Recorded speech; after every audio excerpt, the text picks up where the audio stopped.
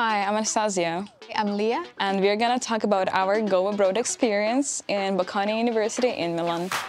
Attend classes, Visit different cities, museums, excursions and field trips. to meet lots of new people. I saw Liyah on the list of people who are going to Bocconi, and I found her Instagram, so I texted her, hey, like, are you going to Bocconi too?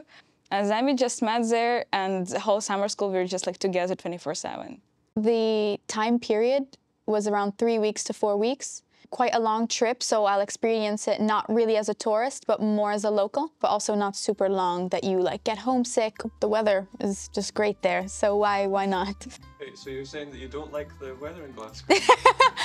You know, today it's nice. So here we got some photographs that we had taken while we were in Milan. The first one is a picture of us at a pasta making class. We made the pasta, ate the pasta, everything like that. I think eating Italian food is like, it's part of our lifestyle now. I did not regret any pasta or pizza I ate and all of the Aperols I drank.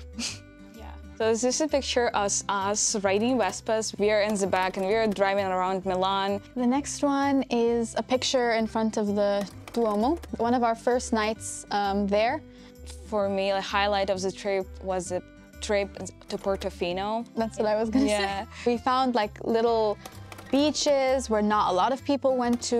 We got free ice cream that day as well. It was definitely a highlight of the trip, even though we missed our train back.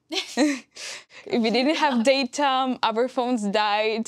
But you know what? That's what we are living for, the memories. We were never like not at ease. Any questions we ever had, we would just email the Go Abroad team, and like within the day, they would usually respond. We also had the Safe Zone app, which is also very helpful for us.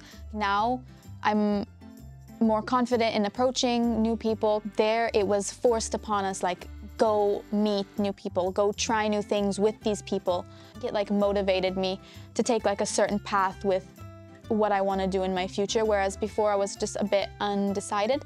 Be confident and be open to everything.